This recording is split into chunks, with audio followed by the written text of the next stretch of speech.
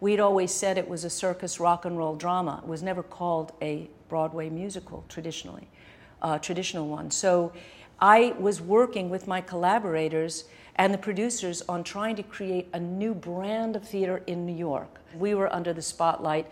It's Spider-Man, it's U2, Bono and Edge, it's me, it's the scale. But the critics came early, and so the show that I would call the original show, ultimately the critics never saw that show. Let me ask you about the situation with Julie Taymor. What would you have done differently to prevent things from turning so ugly? Holy smokes.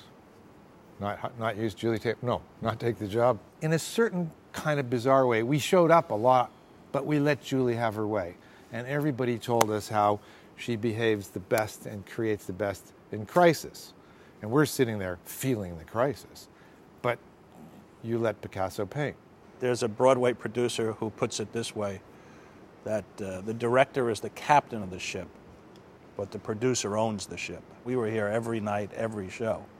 And so you could feel the ups and downs, and as we made changes, what worked and what didn't work. One of the producers of Spider-Man mentioned to me a Broadway expression. He said, the director is the captain of the ship, but the producer owns the ship. Do you think the producers made the decisions that they felt they had to as business people when you were dismissed from the production? It's a hard question. I don't even know what that means, ownership. I don't know what that means. Does that mean because they have the purse strings? They can make the decisions because they have the purse strings. And yet what's on the stage, I own.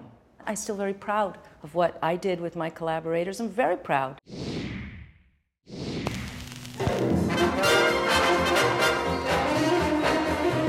It's got glitz, it's got glamour, and it's a fabulous way to lose your money.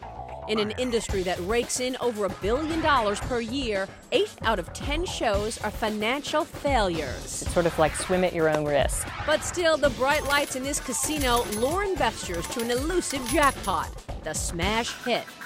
Broadway is an all-or-nothing business. Risk, that's the real drama on Broadway. Why is Broadway such a risky business? From the embattled king of Disney theatricals fighting to make a comeback. And you can't know until it's on its feet if it's going to work. Investment units can begin at $10,000. To the small independent producer pushing to make millions. But if we are 100% sold out for 16 weeks, I think you can double your money. And the relentless team behind Broadway's most expensive show ever struggling to recover. Toughest thing I've ever dealt with. Now, most people would have just cut their losses. I think we're somewhere between idiots and true believers. You're about to meet Broadway's venture capitalists, out to survive and Make a killing. Make a killing. This is Betting Big on Broadway. I'm Maria Bartiromo.